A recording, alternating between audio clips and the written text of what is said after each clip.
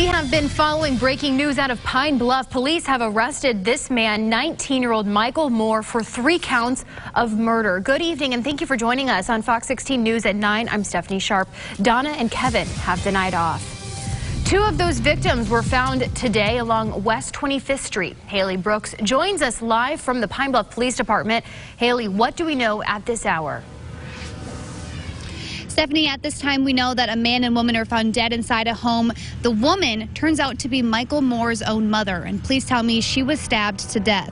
Police say the man has not yet been identified, and his cause of death has not been determined.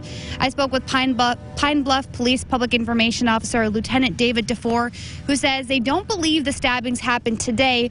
More likely, it was 1 or 2 days ago. DeFore says the third murder Michael is charged with happened on New Year's Eve when he stabbed 33-year-old Sidney Hayes to death outside a restaurant in Pine Bluff. This was the acts of one guy. This wasn't anything to put fear in anybody's heart. I mean, this was the acts of one person. He's in custody. Police say Michael was arrested at his home earlier today, where his mother and another man were found dead. Police say at this time there is no motive, but they are working hard to figure out how and why this happened. Stephanie, back to you.